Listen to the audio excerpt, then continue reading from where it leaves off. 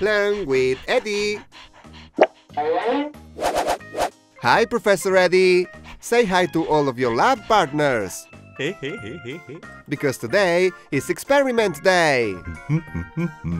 Remember we asked you for new ideas? You've left so many in the comments.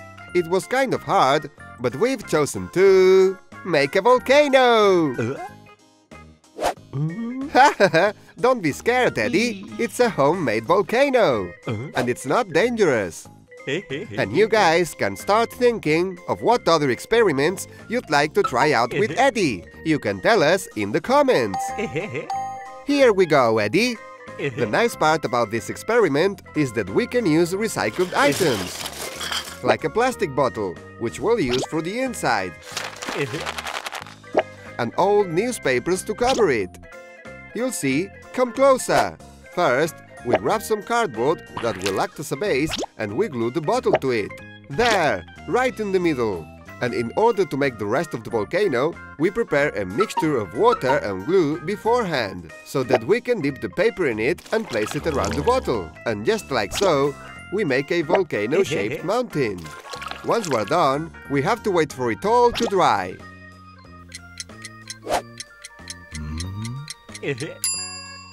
And our volcano is now ready, Eddie. Would you like to paint it?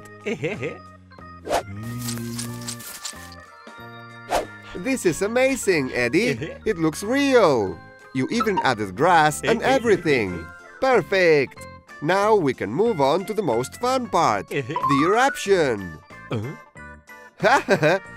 It's when a volcano explodes and the lava inside it comes rushing out. We're going to recreate it at home by mixing together some substances that react with each other. Like when you drop a mint in a glass of cola. Have you ever seen it? But in this case, we'll need bicarbonate of soda, liquid soap, vinegar, and our preferred food coloring. First, we add bicarbonate of soda. It's this white powder that we already used for making slime, remember? And liquid soap, so that the lava is bubbly. Any brand will do. Oh, I forgot to ask you, Eddie. What color would you like the lava to be? Red, yellow, green, or blue? You want to use all the colors? I don't know how that will turn out, but let's give it a go. Once we're done with that, we just have to add the vinegar very carefully, and the reaction will take place. Do you want to do it, Eddie? Remember, be very careful. Oh, that's weird. Maybe we have to wait a little longer. Wait, Eddie! What are you doing? Careful! Eddie, how are we supposed to stop it now? Quickly, think of something! Hi, Eddie! What are you doing? You're putting away your clean clothes after doing the laundry. Need a hand? Let's see, your basketball t-shirt. We put away in your wardrobe, of course. And your briefs, where do they go? Don't you remember? We keep them in these drawers with the rest of your underwear. Like these socks. But wait! These socks are different. They're odd. Don't worry.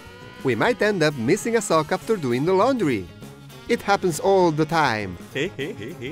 We can still use these, though. Wearing odd socks is more fun. Oh, I just thought of something even better. What if we were to use them to make puppets?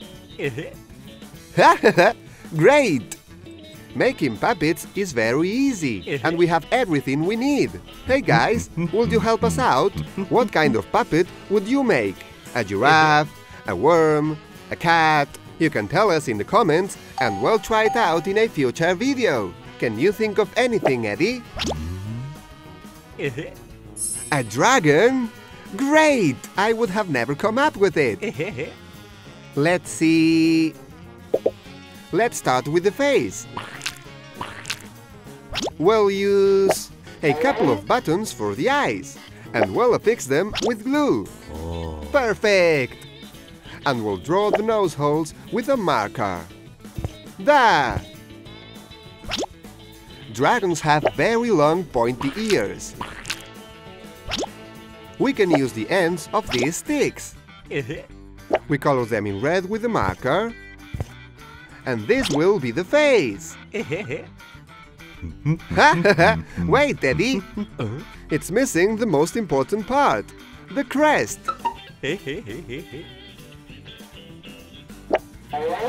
We can make it out of cardboard. We just have to cut out the shape.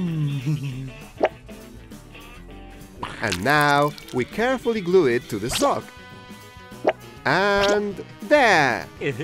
And to make it more fun and original, let's add loads of stickers. Do you like it, Eddie? Wasn't that easy? Come on, let's make another one. How about a unicorn? I know you love them. Let's start with the face, just like before. We use a bit of glue to affix the button eyes.